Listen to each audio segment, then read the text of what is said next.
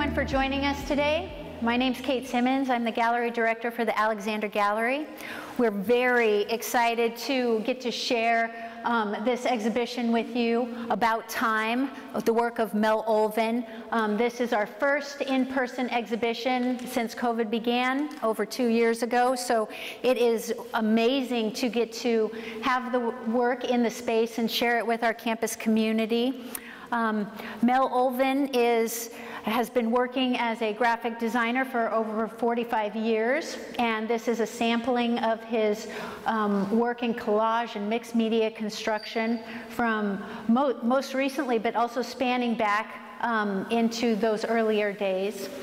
And before I introduce you to Mel, I would like to let you know that the next exhibition to follow this is the Braided Rivers campaign, and we will share that from March until June, so I hope that you can continue to enjoy the space and the art that we're featuring here on campus. So with that, Mel is a Clackamas-based artist. He has had a career in the graphic design industry. I was so fortunate to come upon his work when visiting the Historic Art Services in Aurora, where his studio is located. I just met him upstairs working in his studio, and I was enamored with the prolific quality of his art-making practice. There is a generous amount of work showcased here, but if you have the opportunity to come see his studio, he is a stellar example of what it means to be an artist, just constantly thinking and making and never losing momentum to be exploring and making new pieces. So I really felt that was important for our students to get to experience these. Where's the gallery? Where's your studio? In Aurora, I don't know that it has a street address. It's right across Highway 99 from the post office on the south edge of Aurora. On the second. How far away are you from the wine people there? Pardon me? I say, how far away are you from the folks that have the wine thing here? Well, we're clear. I think they're right in town. Yeah, they're in the old bank building they moved in there. Right. Well, we'll put a link up on the college's website, Mel, so that you can share that. So Mel attended the museum school, which is now PNCA. Some of his instructors included George Johansson, Eunice Parsons, Louis Bunce. And so he was informed early on by a lot of art aesthetics. And with that, I would like to introduce you to Mel Ulven. Please join me in welcoming him. Thank you, Mel. Thank you so much. I want to thank the college for the opportunity here, and I want to especially thank Kate for her encouragement and hard work on hanging this show. And just a great job. I'm really delighted with it. And I'd also like to thank my wife for all the encouragement over the years to be here. So it's really swell. And before I get into any specifics, I want to just read just a couple of lines here that I've kind of put together that talk about where these kind of come from visually in the pieces here. So just bear with me a moment while I do this. And it's about time. My current work relates to just past time. The work is through the lens of what just happened, portraying the aftermath of an event that transpired and the frantic charge often left behind. I want to visualize the emotion of what happened internally. These works are single events, echoing voices, music, actions, captured in reactionary energy. They are figurative pieces without figures. And what about time? Everything. The world is commanded and decided by time. No one can escape the hold of time. Time gives us the opportunity to make use of it. Time is precious and valuable. Join us in a journey of time. So that seems to be kind of a necessary thing to have about why they're there. It's really hard for me to verbalize what I'm doing. And oftentimes it's just a process that I go through, and it kind of happens. And I'll come and I'll look at some of these earlier ones, and I'll think, I don't remember doing that. I mean, that's maybe not a good thing to say, but it's the truth in my case that I have so it also is a good thing, because I can come back and, wow, I really like that. I enjoy that. And so it's an encouragement to go on and move on with it. Some of the things about how I work is a little easier to talk about. It's just sort of nuts and bolts and things. What I generally start with is not even old catalogs out of the mail that came. Maybe they're clothing catalogs or component catalogs, or they're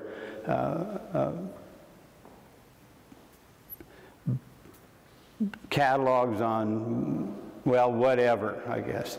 And I'll tear them out and I'll paint them with black ink is a kind of a favorite thing, as you kind of notice, and also color. And I try to paint them out so that they become abstract. You don't sense the figure in there, the clothing in there, the shoes in there, any of that. They're just shapes. And I'll start by cutting them out. And even before that, I may start with gray ink. You see that in here. And then come back the next day and a bolder, a darker gray, or black even. And then start working from that. All of these smaller ones, the earliest ones started with that size frame, that size paper. And it was easy to get a kind of a singular thing going on. That was pretty easy to do. And I might do one a day or every couple of days. And I always had the notion of going larger. And if I'm getting too far in one direction or another, just holler out. But moving to this size was very difficult, even to this size. And these went along for a year or so, and then moving up to this size, and then on up to this size. And so it was the difficulty lay in how big do you make some of these things, and how can you get out of your source materials something that big, you know? So it was a kind of a struggle in there, but a fun one. I mean, it's a joyous process for me, and I really like that. I've got a nice little studio, and it's quiet and concentrate and think. So it was a growth period to go to the size there. And this is one of the very latest pieces, and it was on a piece of plywood. And it's the very piece of plywood that was in the garage and just lying there. So I thought, well, that's a good size, I'll do that. So I had some thin plywood. So there's plywood in here, and there's cardboard and paper and paint and ink and a lot of different things. They're all glued together. Mod Podge, if you know Mod Podge. And I knew nothing about Mod Podge. But I think I saw it, an artist was talking about his work, and he was painting this Mod Podge on things. And I thought, man, this is really great. And so here we have plastic over this piece, but we don't here. And, you know, it maybe needs another coat of Mod Podge in there, but they're getting pretty well built up and protected. So the framer thought they'd be fine in there.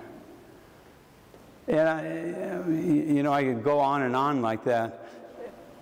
But maybe I'll ask for questions, if somebody has any questions on any of that.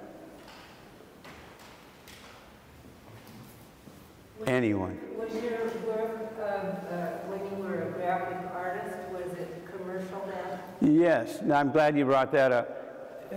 Graphic design for me was always kind of a collage work. You'd put this piece down and this over here, and they would kind of balance, and you've got a white sheet or a colored sheet behind it. And how you would arrange those, it was very much like collage work, except this was a block of copy, and this was part of a headline, and this was a photo image, and those kinds of things in there. And how you would maybe paint that background. I say paint, but you'd pick up a texture from somewhere and maybe photo manipulate it and put it down as a backdrop in there. And it was a way of solving somebody's commercial need. But it was collage work to me.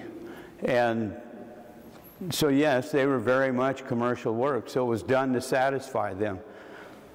My wife and I had a small design business, and it grew some, and then we pulled it back. It just was too much management and not enough fun in the artwork. So it was good and that, but the liberation into work that is mine. It was difficult to take criticism back with graphic design, and I enjoy people commenting on them. I enjoy the praise in that. And if there's a negative comment, I don't care. It doesn't bother me. It's just over and gone. And I was not expecting that. But for me, that's how it worked out. I do remember those days and that time. 45 years is a long time, and almost 50 years. And this has been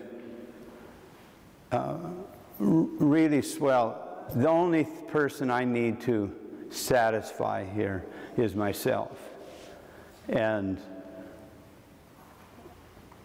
that can be difficult, but it's also very nice when you go and you're mired down with something. This is not working, and you can come back the next day. Sometimes they'll tear it all apart, and I'll kind of build them and then glue them down.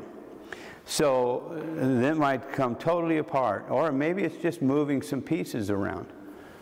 And it starts coming out, and it heads in another direction. I don't preconceive. I don't say, okay, I'm going to have some big pieces here and this coming down. None of that. It all happens right on the piece.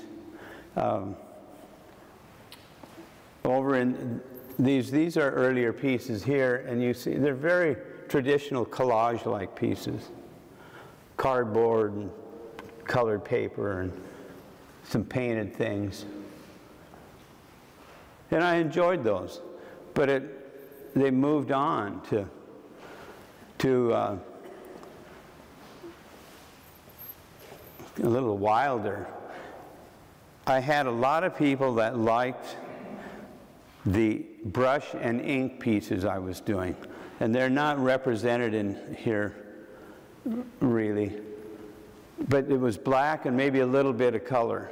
And Robert Motherwell and Franz Klein, very much in the nature of what they were doing in 1950. And and I thought, you know, that's just too similar. I mean, I can't do that. That's not.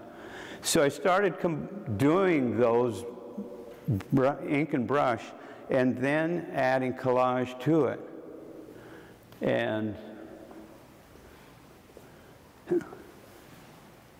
I think over in this area, there's a lot of ink back in here, and it left this block of white in here, and it just seemed right to do these pieces in here.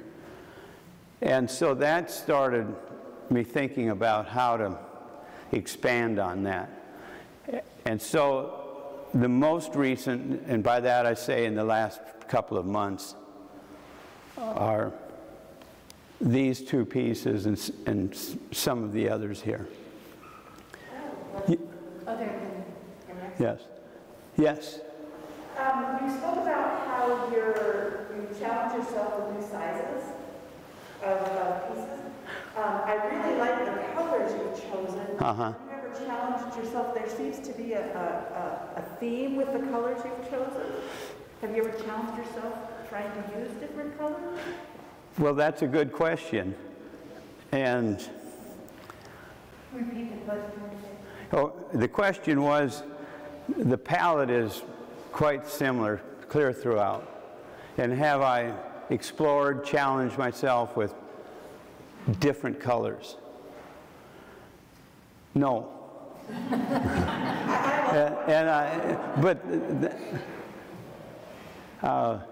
You know, here are some colors that I wouldn't normally use. But there are little parts and pieces in there. And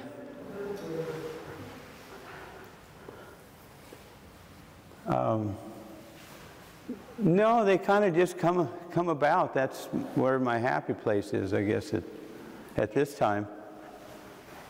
Piggybacking that question about challenging yourself with colors, because I've got to work behind the scenes with you to install the exhibition, I saw you grow and develop a little bit, I think, as an artist, because when the work came, you had little notes on some of the surfaces of these framed works, and if they weren't notes, they were sticky pieces of paper, which when I saw them, I just accepted them as part of the work. And I asked, is this part of the work? And you were like, no, I'm going to take that off. That's like a note to myself. And I was like, Mel, that looks really interesting, the depth you're creating. And then you bring in this work and you're evolving to kind of surpassing the picture plane. So can you talk to that growth or variation? Well, I don't think of it as a growth so much, and I don't know if you can see here, this piece. So I took this in to have it framed, and they asked, well, we want to make this white in here wide enough that this is encased by the frame. And I thought, no, let it hang out there. But that is a device, I'm going to call it a device, that we used all the time in graphic design, where there would be a shape and there would be something inside of it or joining it that would cross over, that would penetrate into that other space. And I mean, way early on, I can remember discovering that, and I didn't invent it. I got on the bandwagon with everyone else, and so that was just one of the things that we would do, and with that. Did I answer those at all? Yes. So I'm curious on, I'm guessing it just depends, but for instance, the one behind you, this sleep deprivation one, do you title yours then before, after, during? No, they're all after. None of them start out to be something. I mean, they start out to be something, but not a written title. They're all titled afterwards, and it started out. And these are some earlier ones here. Was there a component in here? It's like this red elongated triangle that's not the title, and oftentimes the title is not on the front of the piece, it's on the back. So they generally came out of here. This piece is Sleep Deprivation 1. And to me, it felt like when you wake up in the middle of the night, which if you're over 60 or so, you're accustomed to that, and your mind's running wild. And this just felt like that to me. There was nothing to grab hold of.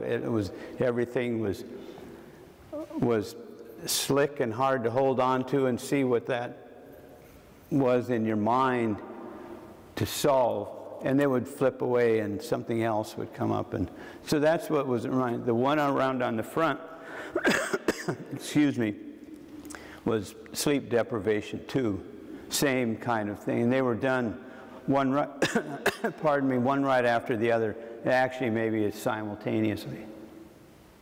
They were. And this one, I'm going to have to take a moment here. So do you often, she said that, do you often sometimes wake up early and just go to your studio and work? No, I used to do that with graphic design, but now I'm kind of lazy and lounge around a little in the morning and then go or not go. And I'll feel kind of guilty about it. This show, well, it took a lot of work. It took a lot of work to get pieces over here and get them organized and get them hung. And it was over a couple of weeks' time. And so I wasn't working in the studio then, trying to do art and that. And then the holidays were coming on, and we've got it all pulled together, like virtually the Friday before the Monday it opened, and then 3 days later, you know, the school had to close. And so it's fits and starts. But and now go in and I think, well, my gosh, I haven't been here in a week. I don't know if I know how to do this. And, you know, you start messing around and cutting pieces. And I was very impressed with your layout and your design of pieces. Oh. You did a really nice job. Well. Well, maybe between the two of you. But Well, sure, okay, I guess we... Now, I was wondering if you could talk about kind of amounts of time in different groupings of work that are showcased in the show. Yeah. The one-a-days that are on the wall behind Right. everyone over there, and in particular this grouping, this installation of free suspended work that was done during an intensive amount of time. Just how, like your use of Google to inform the compositions and... Yes. So we approached this with the theme of time, about time. And in these, I've touched on it. It's not about, you know, capturing what happened now, but it's after something happened. So this one is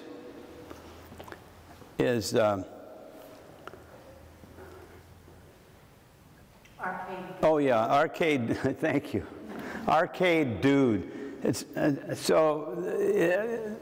the titling came after the piece, and it's like, what was it saying?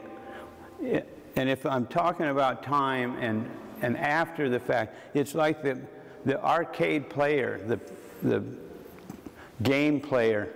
Did he or she win big or lose big or break even? You know, it's like, pardon me, the craziness that goes on in the arcade, which brought us around to the napkins, which were done in about an hour on a long flight, and just one right after the other. So it's, how does time affect that? I'm not sure I could sit down and do that at any given time, but it worked at that moment in that airplane. And the pieces back on the wall.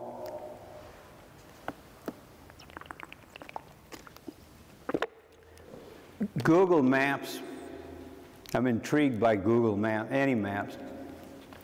But you can go, I mean, we can look at anything, anywhere in the world virtually. And then you can Google down and you're on the street. And you can look around, pan around, see storefronts, woods, homes. And you can go along and here's somebody going down the road. So I would kind of focus on them and zero in. And I try to do the briefest, capture that figure, and I'd add a shadow or use the shadow that was there to capture as quickly as I could those. And I called them one-a-days. And I put down the date that Google did the photograph and the date that I did the drawing. And it was just a book, and I would try to do one a day, and that lasted for a month or two, and a month. And I started noticing some things, events that transpired right at that spot. Two guys are walking down the sidewalk or alongside the road, and it was in Paradise, California. And the photograph was taken before the town burned down. And so then it becomes, where are those guys now? What's going on with it? And it poses questions for me that I don't have answers for at this time. But I have this body of work to draw on to help discover that. And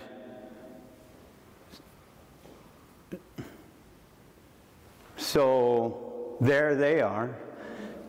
In a very similar vein, these smaller pieces here were done last fall on a trip to Mexico.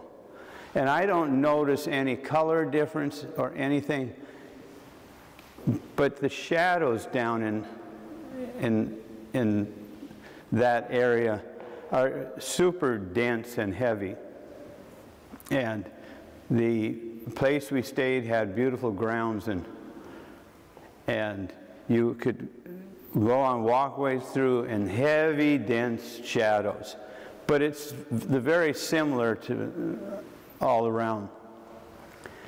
And so that was a 2-week period, and I think those were about one a day to do. And I thought of them as drawings, very quick things. And they were easy to do, pretty easy to do. And I think I kept every single one of them that I did.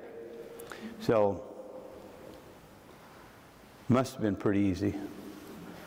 The other, so the time there, it's a compressed amount of time to allow yourself to do something. And to me, that's a good thing, because it kind of pushes you to work a little harder. My school teacher, Eunice Parsons, used to criticize me that I didn't work hard enough in school. And she was right on reflecting. That things came easy, I could draw well, so I could do the drawing. And she had a life class that she taught, and I could draw the figure nicely and draw hands and feet and noses but she says, you know, you don't push yourself. You get far enough to get a grade, satisfy the problem and that, but you don't push yourself. And that always stuck with me, and I thought, well, you know, you're right. And it took me a while to work with that and make it work for me, and I think I have pretty good work habits now. And then another one, the group of the boxes on the wall around on the other side here, they are they were done over a month's period of time, I think, in like about 1985 or 90. And I would go in early, my studio then was in downtown Portland, and I'd go in early in the morning and I'd work on those for half an hour or an hour and then get on with work. And so a lot of this is sort of finding something and working with it and for a period of time. The boxes just sort of dwindled away. None of this was shown anywhere, ever, except in our house. And yeah, none of it ever anywhere. It's sort of realizing that now. So we probably have a few more minutes, Mel. Okay. And I was wondering if you have any words of advice for our students, going into graphic design and or just, considering having a career as an artist.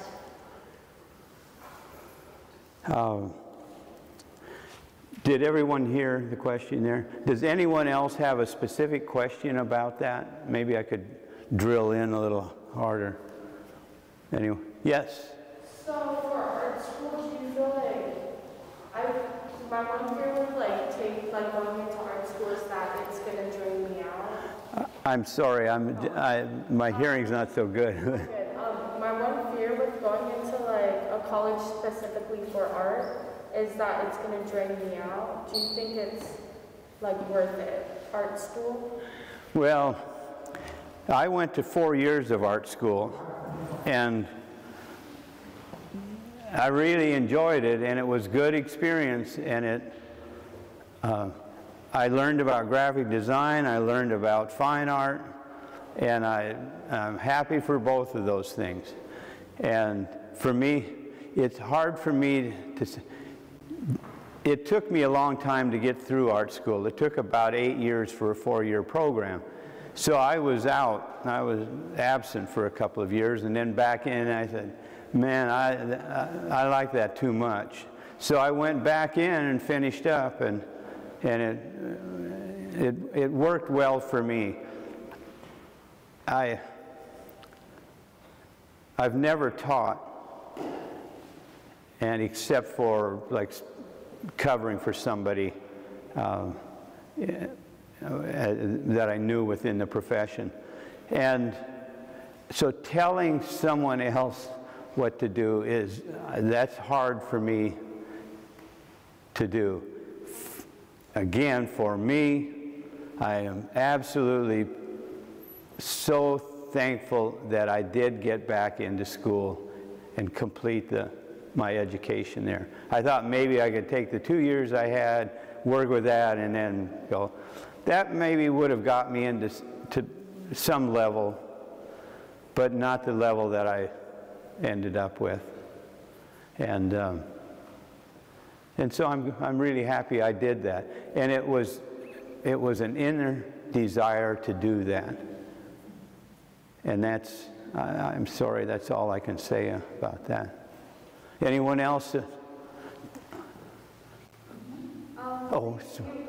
were talking about how you titled your works after you did them. Yes. Do you have a certain process by which you did that? Did you do it and look at it and kind of were you did you title them based on how it if there was a meaning behind it? Did you have a certain process? Yes, there was a process. And if I had a piece that I felt like was done, the studio's over here and we live here, and it's not too far in between.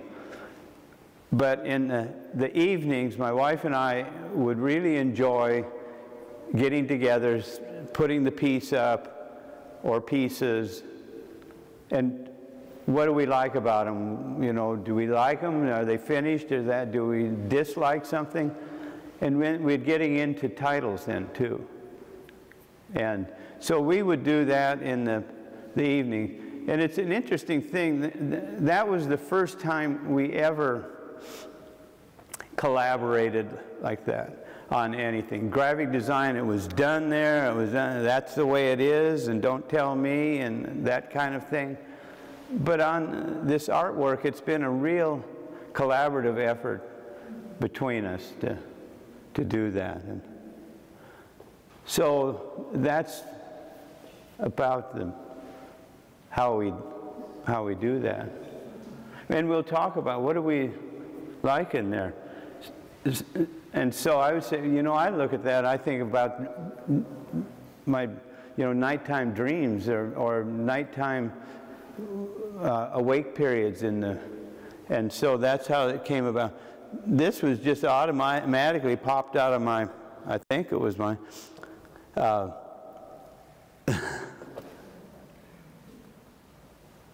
arcade dude. Yeah. And I titled that Standing Back with a Pencil here, and it was more of a note to me than it was a finished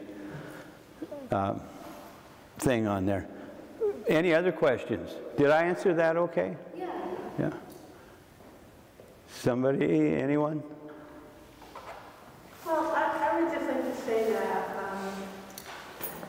there's a piece that I really love. I don't love everything, but there's one that's titled English Toffee. Uh-huh.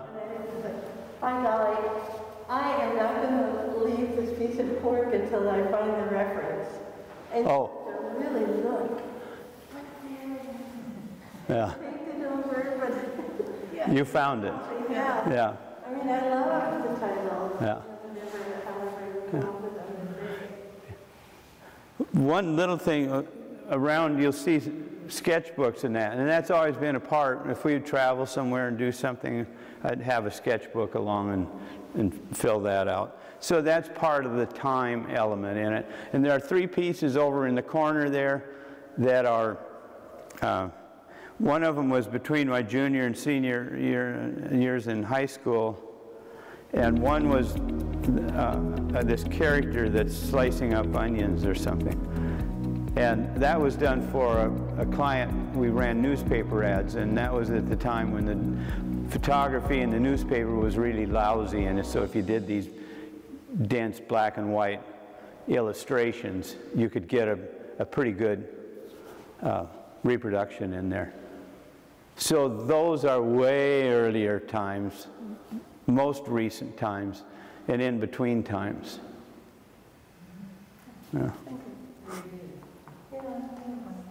Thank you so much, Mel.